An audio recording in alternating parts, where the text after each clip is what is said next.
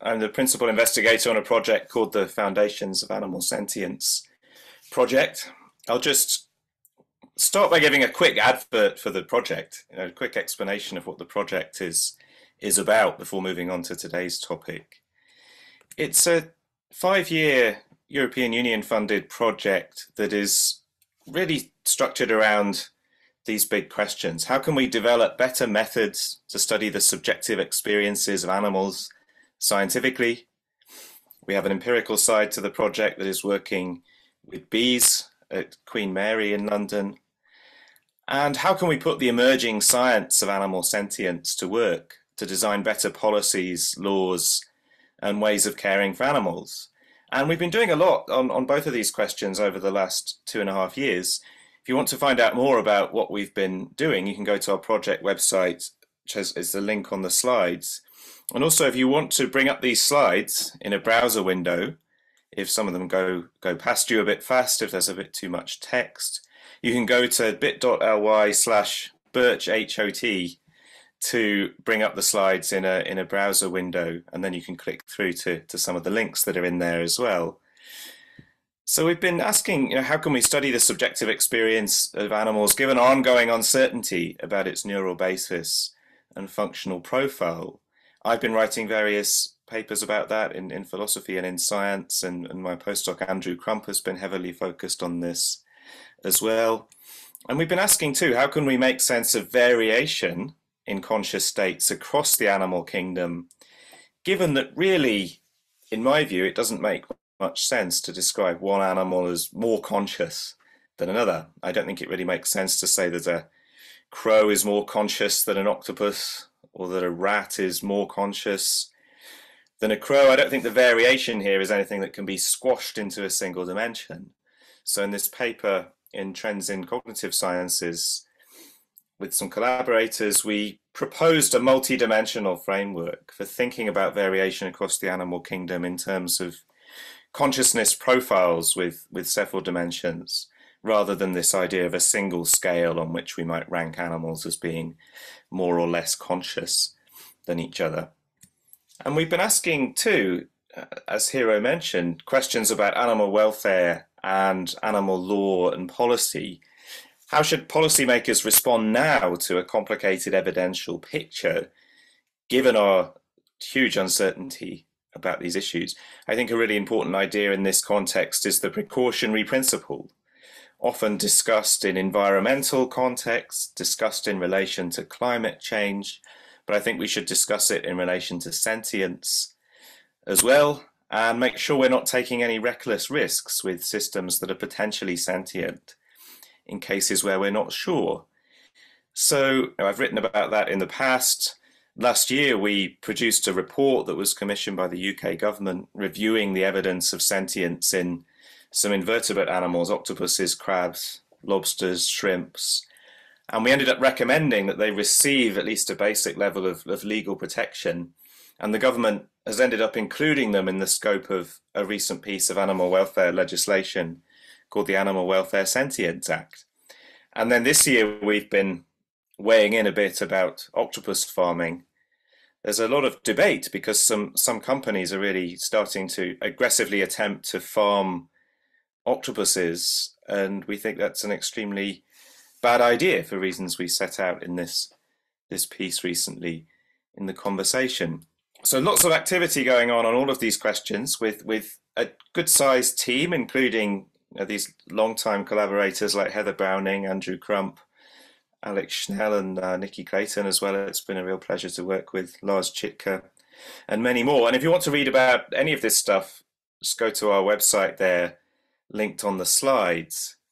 Now, a general overview I published recently with Heather in Philosophy Compass called Animal Sentience. Now, today's topic, when I give talks, I like to talk about whatever I'm working on currently, whatever is new, not the stuff I've just published. So today's topic is going to be something related but a bit different. It's going to be about theories of consciousness and the distinction between so-called higher order theories and first order theories. Just a reminder there of the link to the slides, bit.ly/ Birch HOT, if you want to bring up any of these slides. Now, this first order versus higher order distinction has been very influential in the literature on consciousness. It's often seen as a common way of grouping different theories, where a first order theory says that a representation, for example, a perceptual representation, can be consciously experienced. And when I talk about a representation being conscious, I mean it in the sense of it's being subjectively experienced, there being something it's like to have that experience, what philosophers sometimes call phenomenal consciousness, because of the phenomenal character of the state. First order theories say representations can be conscious in that sense without being the object of some other representation. For example, perhaps they just need to be globally broadcast, as the global workspace theory says.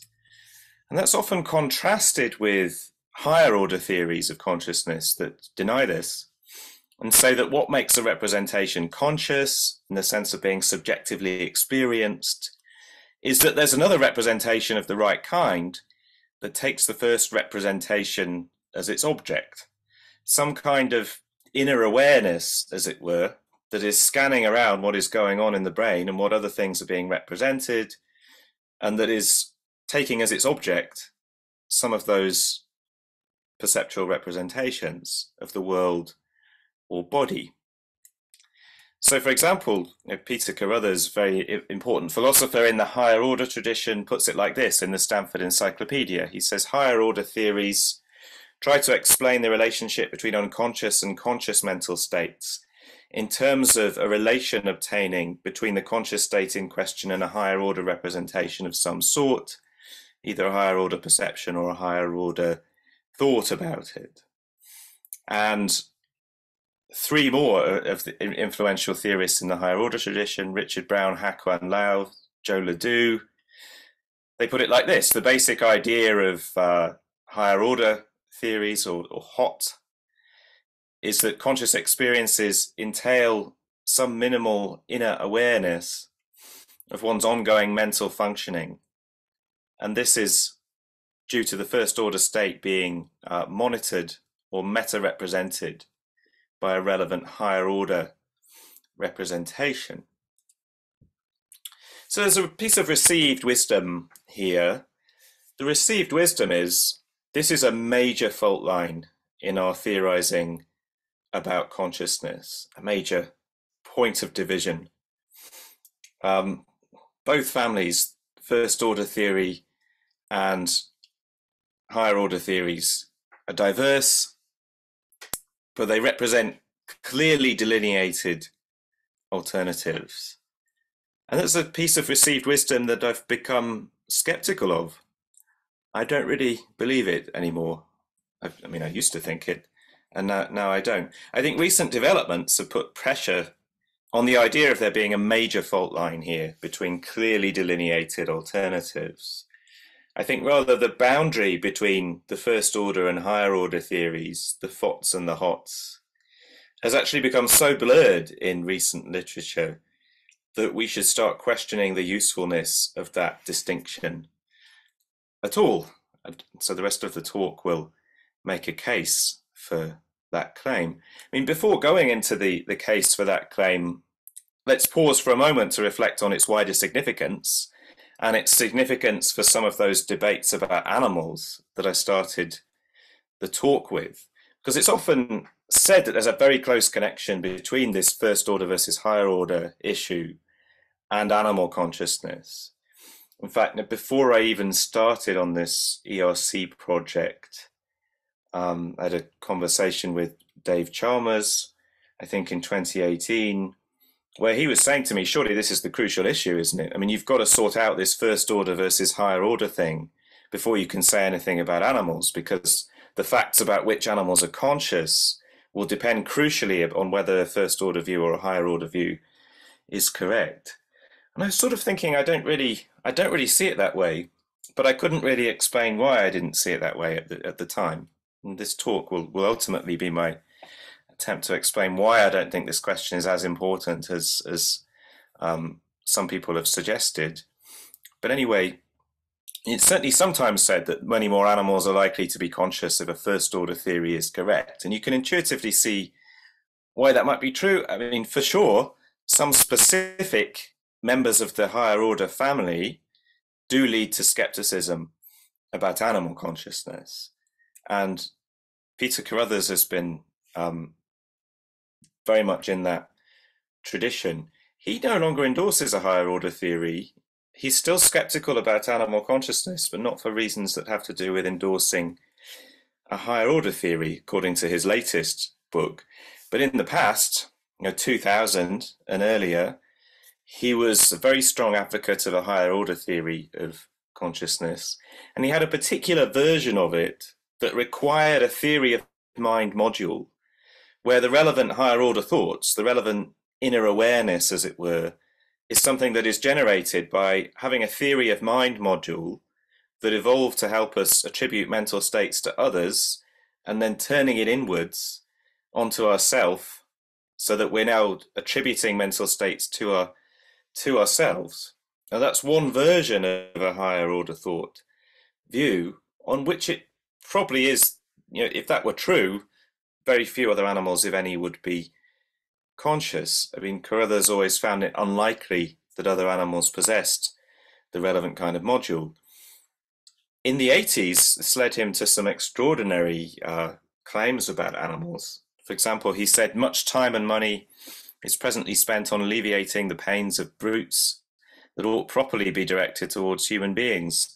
Many are now campaigning to reduce the efficiency of modern farming methods because of the pain caused to the animals involved. If the arguments presented here have been sound, such activities are not only morally unsupportable, but morally objectionable. I mean, that's not what he says now.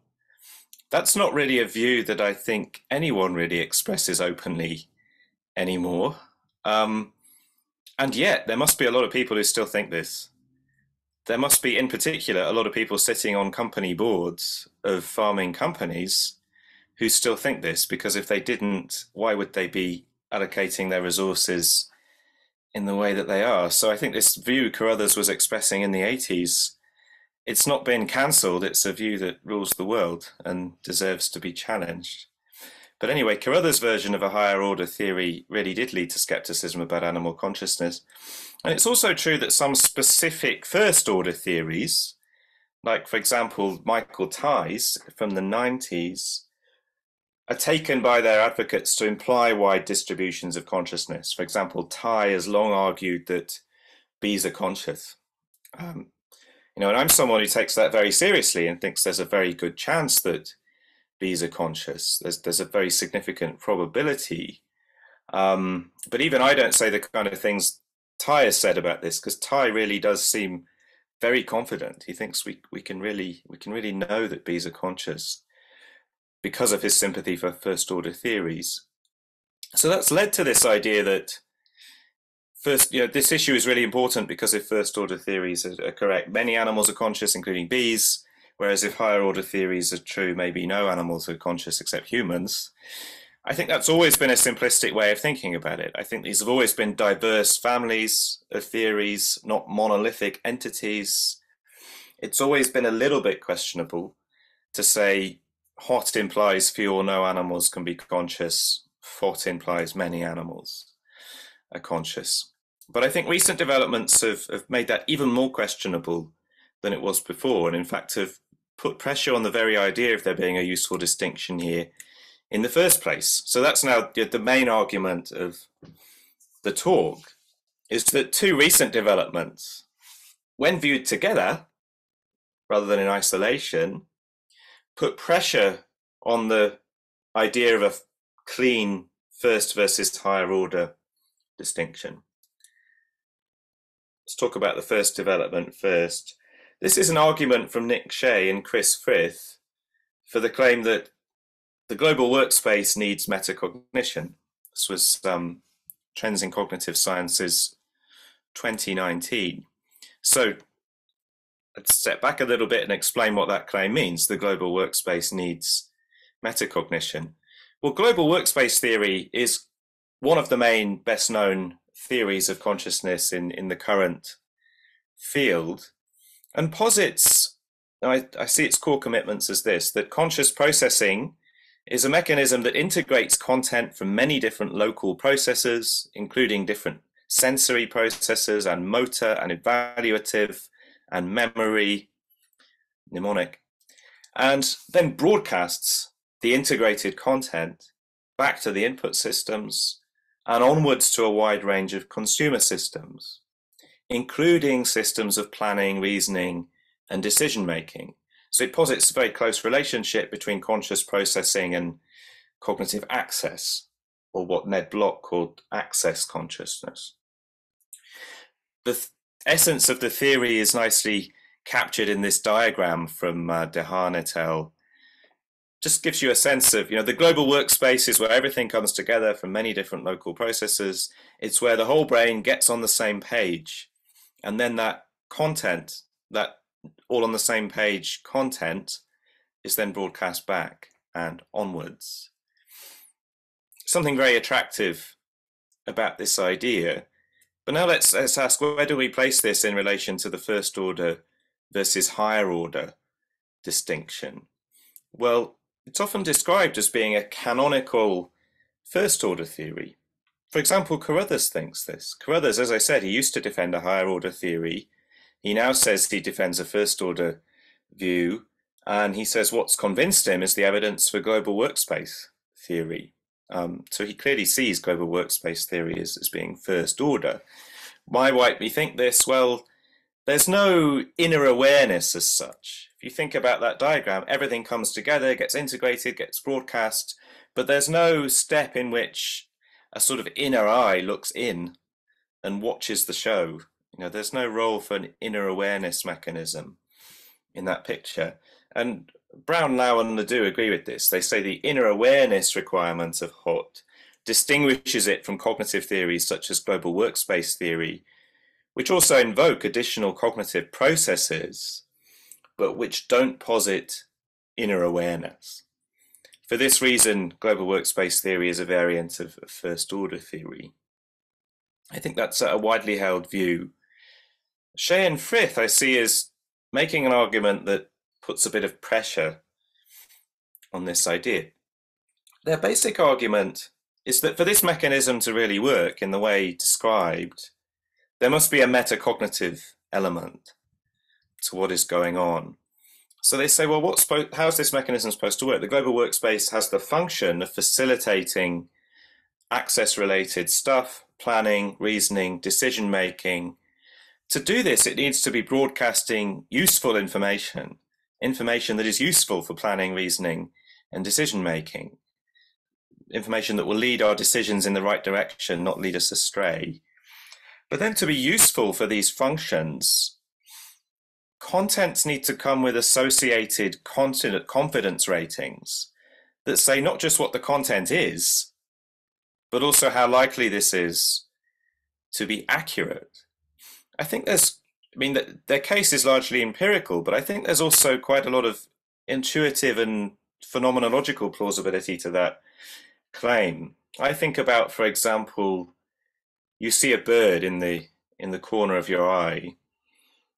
Contrast that to a case where you see a bird in the center of foveal vision.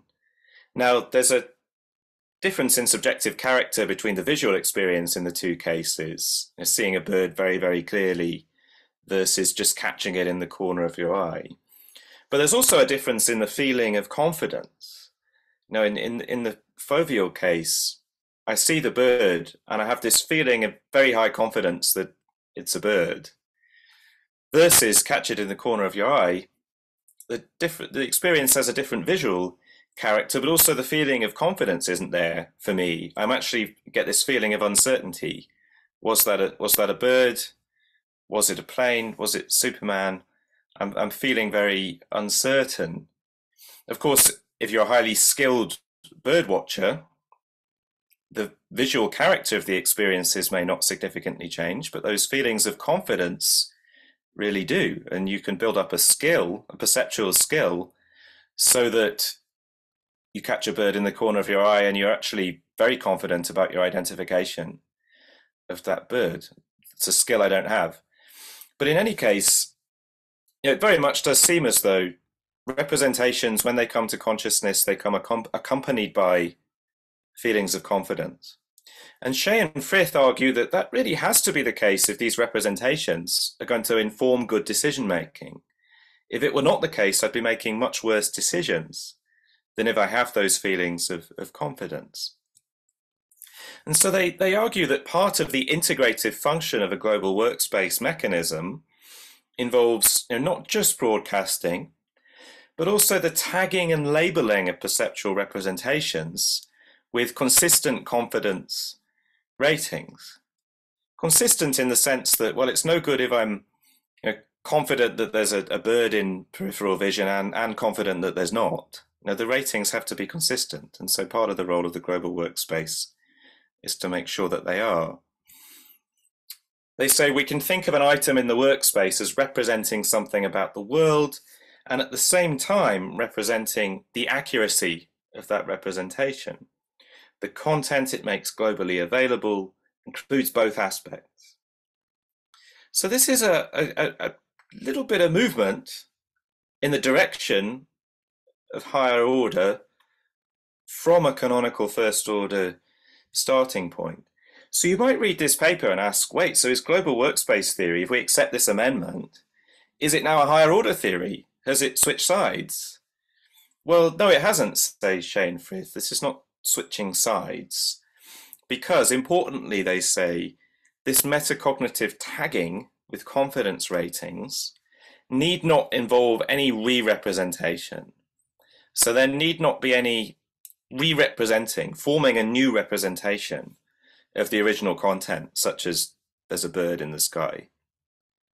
And they say this is crucially different from metacognitive accounts of consciousness put forward by higher order theories, because there's no re-representation, there's no redrawing of that original content from scratch. The representations in the workspace, they say, carry a built-in or linked confidence rating akin perhaps to the metadata that we come across when we're looking at spreadsheets and PDFs and things in libraries. Familiar idea that data must come with metadata to be useful.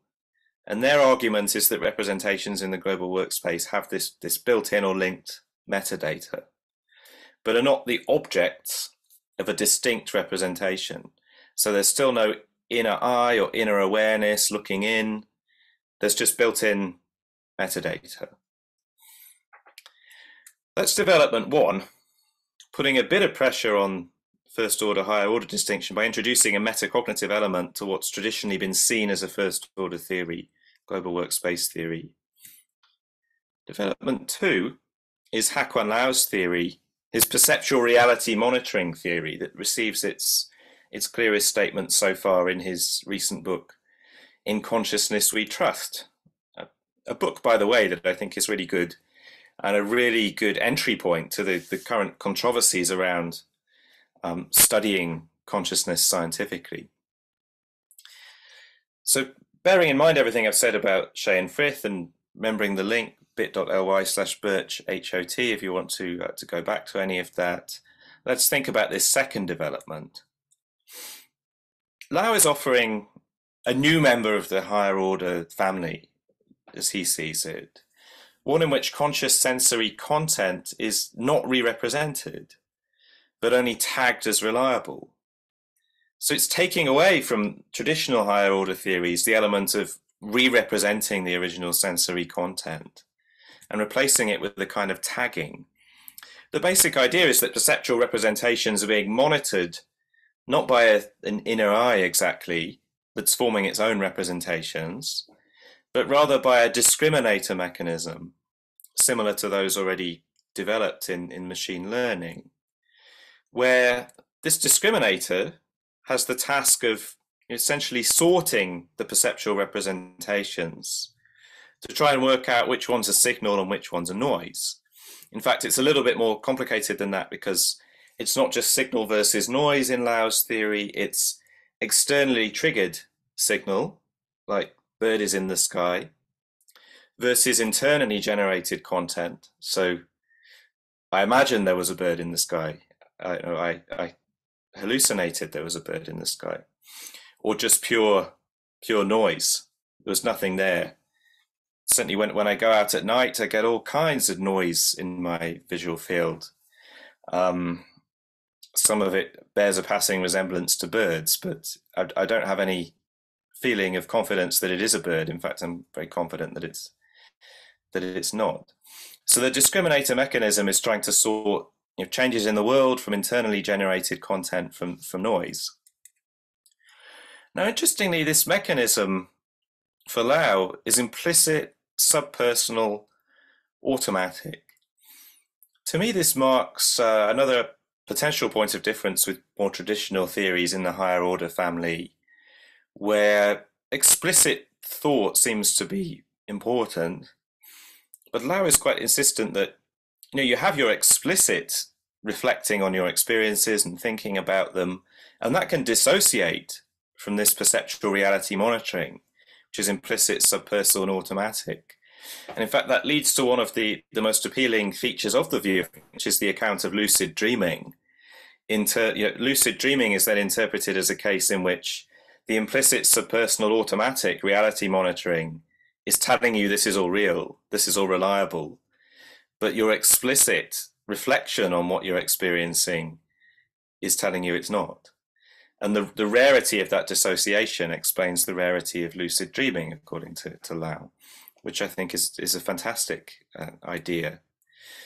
So this is moving a lot from the traditional higher order view, inner awareness, higher order thought, in the direction of something much more implicit, subpersonal, automatic, monitoring and tagging of perceptual representations. There's no re-representation here. There's no taking of the perceptual representation and redrawing, forming a new representation. Rather, the perceptual states are simply referred to by an indexing or addressing system. So this discriminator is saying, well, the perceptual content that is at this address in the visual cortex, that's real. The content that is at this address, that's just noise. It's referring to them by addresses, not by re-representing. That's another crucial part of the view. As Lau puts it, the higher order state does not duplicate the first order content, but merely serves as a gating mechanism to direct the first order information to the relevant downstream processes.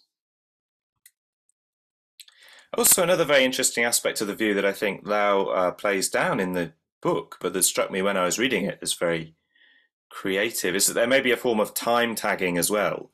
So it's the content's not just being tagged as this is real or this is noise, but also this is happening now versus this is happening in the past, or this may happen in the future. So in that case where I just see a bird in the sky in the center of my foveal vision, and I'm really confident it's a bird, that also gets tagged as this is happening right now. The bird is there now. It's not in memory, it's not in the future, it's there right now. So I see this as a convergence from a very different direction, from very much a higher order starting point, towards a picture that is somewhat similar to that of Shea and Frith in certain ways. Remember, the Shea and Frith picture is about representations in the global workspace having built-in metadata, built-in confidence tags. This is now start with the basic higher order idea, the in awareness idea, and posit that maybe it just involves these implicit subpersonal automatic tagging processes where representations are referred to by an address and the representation at that address is tagged as reliable. So you might ask, well, hang on, is this actually a version of the global workspace view now? Lau says it's not. He says, no, it isn't, because when the discriminator decides that a first order representation correctly represents the world right now, global broadcast and access are likely to happen, but these consequences are not constitutively part of the subjective experience, according to this view. So the view is one on which global broadcast is a likely consequence of the tagging process he's describing, likely but not inevitable, doesn't always happen. We sometimes get subjectively experienced content that is not globally broadcast. So there is still a difference with the global workspace view. But still, these two recent developments, this global workspace needs metacognition argument and the perceptual reality monitoring theory, strike me as convergence from two different directions on a common theme, namely the importance of what we might call metacognitive curation of perceptual states. Curation, just like we talk about data curation, the tagging of data with good metadata. Librarians absolutely love it. It's a big part of their job, curation. This metacognitive curation of perceptual states, especially forms of confidence and accuracy tagging. This is probably happening. This is probably noise. This is probably externally generated. This is probably internally generated. Also, I think really interestingly, this is right now. This is in the recent past. This is the distant past. This is a possible future. You can think of all of these adding of tags to our perceptual states as stuff that happens very fast, implicitly, subpersonally, automatically. Think of it all under the heading of metacognitive curation. We're seeing convergence from different directions on the importance of metacognitive curation to conscious experience. Now that leads, of course, to a terminological issue about where to place metacognitive curation in relation to that old distinction between first and higher order. And actually, there's no uncontroversial thing to say here, because if we're going to say that metacognitive curation is genuinely higher order, it genuinely counts as a very simple form of inner awareness, then the Shea and Frith version of global workspace theory is higher order, despite what they say. And by the same token, if we insist that metacognitive curation is not enough, it's not really inner awareness, it's something less than that, it's still first order, then Lau's perceptual reality monitoring theory has to be counted as first order. So, contrary to what he says. So on the terminological issue, someone is going to be annoyed either way, because there's no uncontroversial way to sort these metacognitive curation processes in relation to the first versus higher order distinction. But I think, crucially, that terminological issue just doesn't matter. It's purely terminological in the pejorative sense. It doesn't really matter to our theorizing about consciousness. It's better to say that both of these pictures combine elements of earlier first order and higher order views in a way that actually blurs that traditional distinction and challenges the usefulness of it. It seemed really clear, really important, but now we're starting to see it's not so important, it's not so clear. The interesting views are in the middle because they're positing forms of metacognitive curation that don't fall unambiguously on either side. I think the real lesson of these two developments I've been talking about is that the first versus higher order distinction,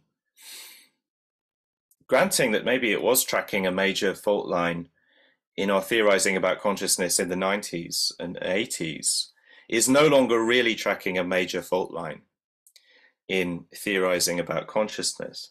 Instead, theorists are converging from different directions around forms of metacognitive curation of perceptual states that, on the one hand, neither leave the content wholly unchanged as mere broadcasting would.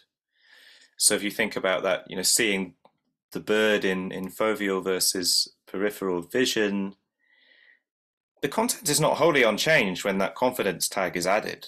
It's subjectively different to feel really confident that there's a bird there versus to be very uncertain. The content's not wholly unchanged. It's not mere broadcasting, but nor is there re-representing of the content from scratch, where that the representation that gets experienced and gets tagged is the representation that is formed by the visual system in visual cortex. There's no representing of the content from scratch, as in the traditional higher order thought picture. I mean, I think this is a welcome trend. I think it's a good thing. Of course, it's one thing to say there is a trend, and another thing to evaluate it positively or negatively. And some people might be, tearing their hair out saying this is a step backward. But I think it's welcome and a promising way forward, because I think that metacognitive curation views of consciousness have key advantages over the hardline views on both sides. If you think of hardline first order theories that say the representation is completely unchanged, no curation, versus the hardline higher order view that says it's re-represented in prefrontal cortex, so the original representation formed by the visual system in visual cortex is no longer determining the content of the experience constitutively. Those views will always be wrestling with certain kinds of challenges that will make them quite unattractive. I think the hardline first order view will always have to be wrestling with the problem of the relative uselessness of uncurated representation. Data with no metadata, the content that comes with no information about how likely it is to be signal versus noise, really there versus not really there, versus the apparent usefulness of consciousness. Now, some people may dispute that, but I'm really pretty convinced that something as extraordinarily complicated and energetically expensive and hard to maintain as conscious experience must be performing extremely useful functions for organisms. And I think it's very plausible that there are extremely important functions relating to decision making that conscious experience is helping us with. And that'll always be, put the hardline first order view in a bit of a bind, because you're insisting that representation that is in a relatively useless format, uncurated, is nonetheless serving this incredibly important central function in our mental lives. Meanwhile, I think these middle ground views have advantages over the traditionalist hardline higher order views as well. So those views always have to wrestle with the wastefulness of re-representing content from scratch. I mean, the visual system and other perceptual systems generating all this content about the world and about our bodies, and then at some level the hardline higher order view is that content is just a write-off. At some point you've just got to start again and say, let's form a new representation of the world or the body to which this first order stuff is causally relevant, it's a source of information, but it's not constitutively involved. There's always going to be rubbing up against the basic challenge that it seems like a wasteful architecture compared to one that simply curates the first order representations to get the maximum informational value out of them.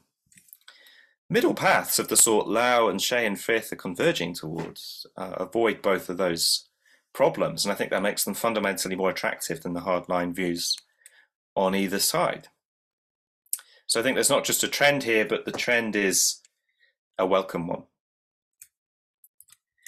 Now, of course, Shea and Frith and Lau don't agree about everything, but it's just that the fault line that separates them I see as not one that is naturally posed in terms of first versus higher order.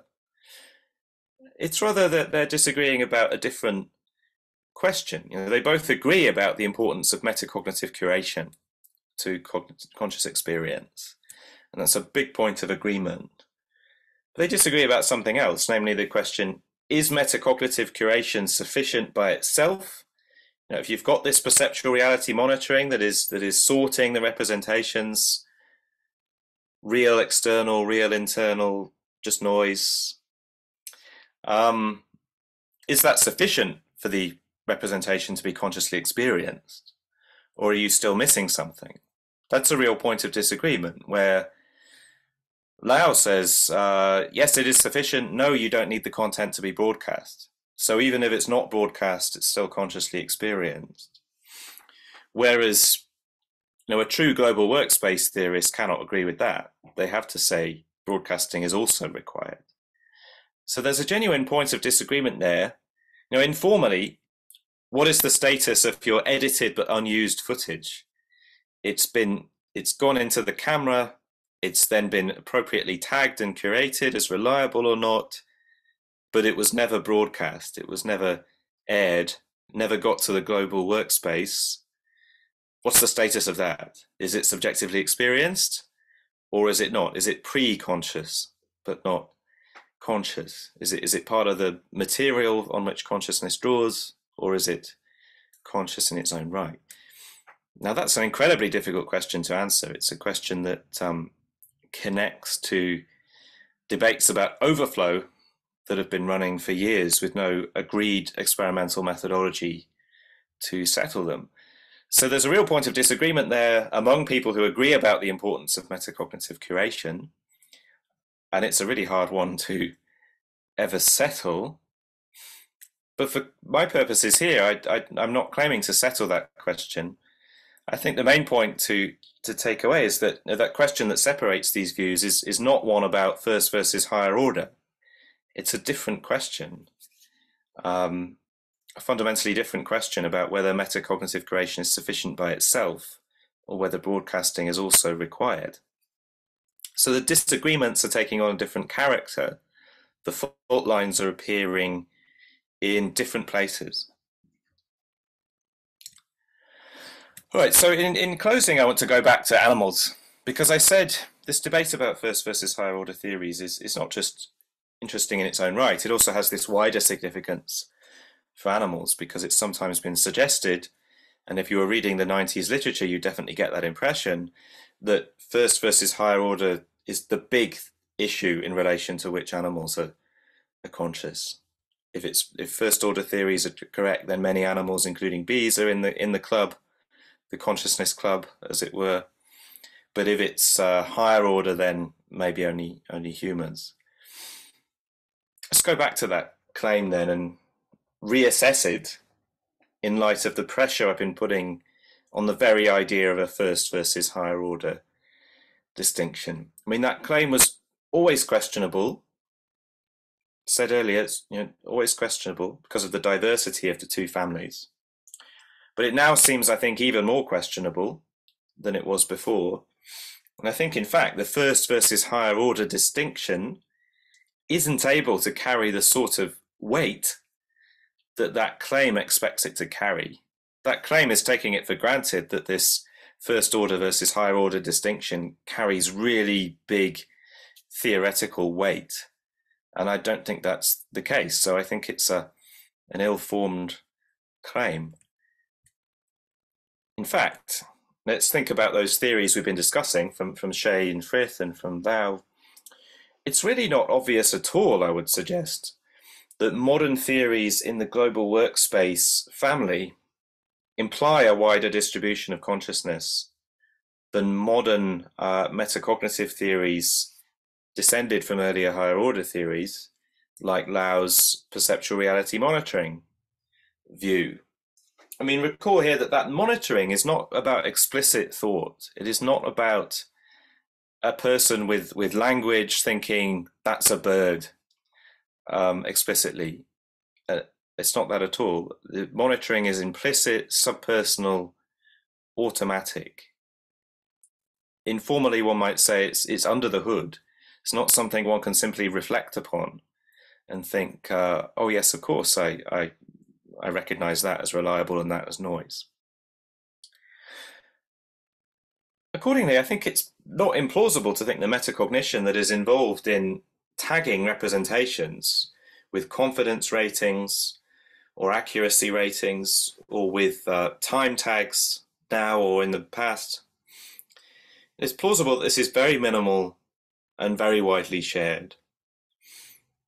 I think it's even possible that it's a basic precondition for flexible decision making in complex environments. Recall my example of the bird in, seen clearly in foveal vision versus seen out of the corner of your eye, and the importance of having a feeling of confidence and not just the experience of the bird. It's important because it lets us make decisions flexibly and adaptively in complex environments where we're trying to hunt things and stuff is out to get us, and we need to make good decisions very quickly. Those challenges are fundamentally there for a very wide range of animals, and so there's an ecological reason for thinking these sorts of mechanisms would be very widely shared. Lau has a really quick discussion of this in the book. He says, I'm inclined to think, he says there's not enough evidence, but I'm inclined to think that most mammals capable of sensory predictive processing and metacognition are probably having some simple conscious experiences. And he doesn't want to really commit to which animals those are, but he's open to it being very widely shared among mammals, including rats and other rodents. But it's really not clear that there's good evidence against the presence of these PRM-style mechanisms in other animals, as I see it. It's really more that there's a gaping lack of evidence, just a colossal evidence gap.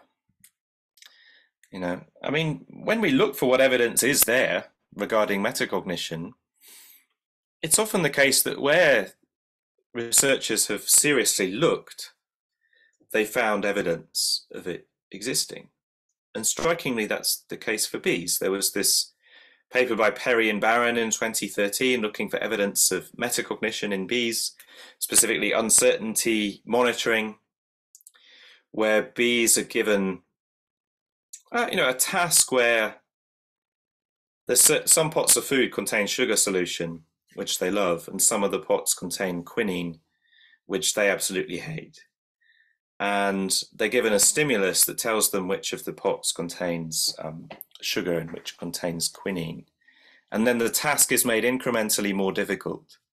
In the Perry and Barron version, it was about the orientation of the relative position of two stimuli, where in the easy version, one is clearly higher than the other, and that's the one with the sugar. And then they make it harder and harder by moving them closer and closer together until they're virtually level. And then, the question is, do the bees opt out of the task more often as the task becomes more difficult?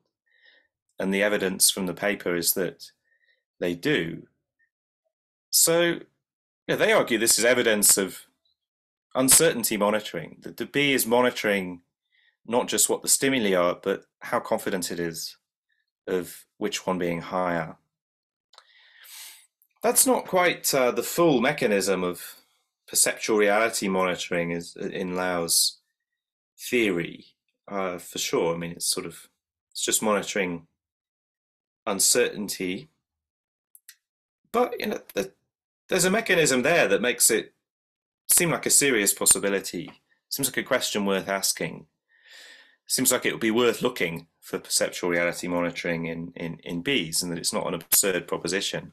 And we certainly can't say that the absence of language in bees precludes the absence of PRM. So here's a closing thought that I suggested a few minutes ago, that the emerging new fault line is not first versus higher order, but granting the importance of metacognitive curation to conscious experience.